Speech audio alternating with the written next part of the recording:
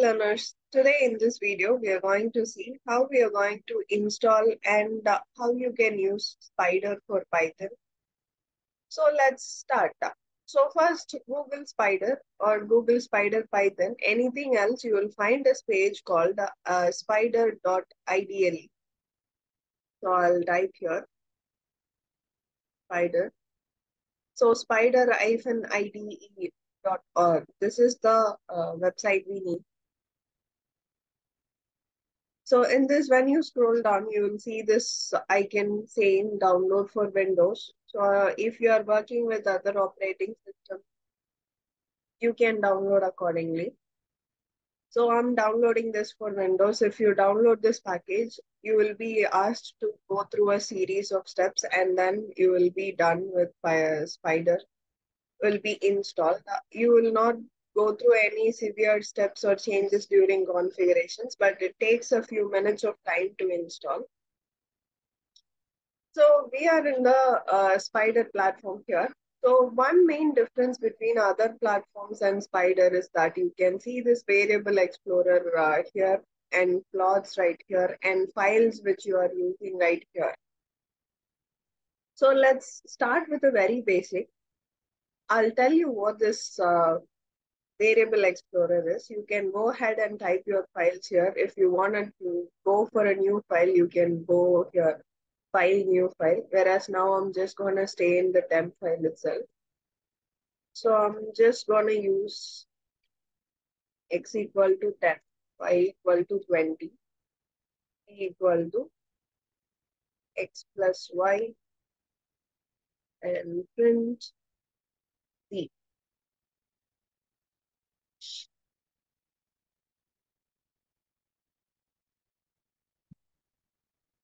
Yeah, okay. So to execute some stuff in Python, all you have to do is Control Enter or Shift Enter. Anything will work. To execute, you will have to do Shift plus Enter. So place any line cursor in any lines of code and just press Shift Enter. You will be able to Shift Enter or Control Enter. You will be able to see the results in here. So this console window is where you will be seeing the results every time you compute. So this run cell is the first time I computed the result. This is the second time I computed the result. Let's say I'm adding this x comma y comma z and I'm computing this again.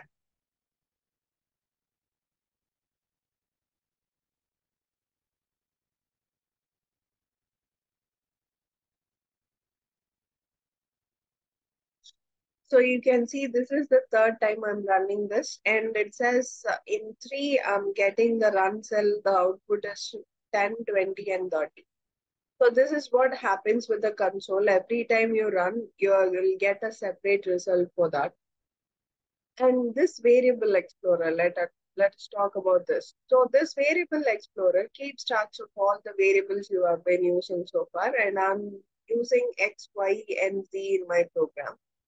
So in that program, I have used three variables X, Y, and Z with the value 10, 20, and 10, 20 added values is given Z. And all of this is an integer type and it takes size 1. All of this can be tracked using variable explorer. So your program might be any length. You might have the program of variable length. Everything will be tracked in here.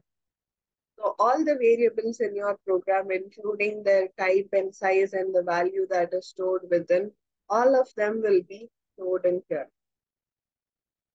So let me run this again. The output will not change, but see here, ABC is added to this, which is of float type, and all of them are having the value of 10.66. This is Variable Explorer. And let's go into this plot. I'm just gonna say from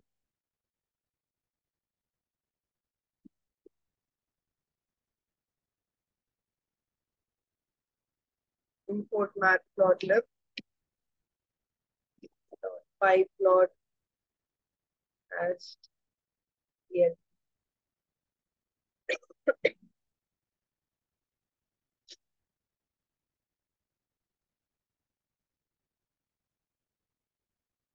supported but unused. That's mine. We'll use this here.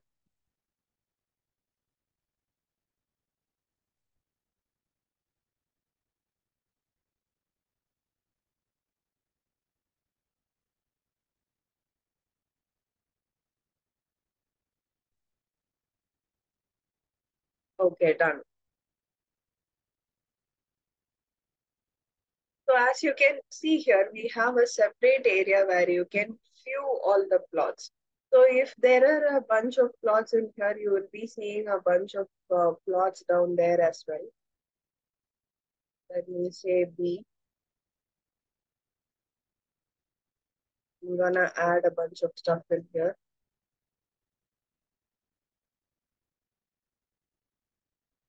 This is too much.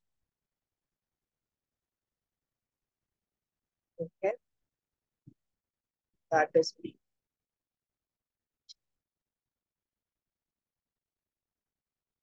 So we have a few in here and all of them will be displayed over here. It will be easier for you to visualize what this is. So the first A plot is this one and the second B plot is this one. Every time you execute, this graphs will be keep on adding in here. So as you can see now there is 5 graphs. The graphs will be keep on adding on the side. So you will be keeping track of your progress as well as if you want. And if you're working with huge number of files, you can see those files in here and you can make your computations as simple as possible with these files. So this is what a Spyder is all about. You will be having a separate console and you will be having a separate window for plots. You will be having separate window for variables and what are all the types it belongs to and keeping track of size of the variables as well. As you can see here, I have rewritten A and B, and the size of this is 11 and 15 right now, and the type is this star. So this is easy when you're developing a software or something. You will have to keep track of the sizes and the type of variable you are using. So that is where Spyder is really helpful when you work with huge applications where you have a lot of variables. So you can be easily doing all of those with Spyder. So thank you. We'll see you in the next video.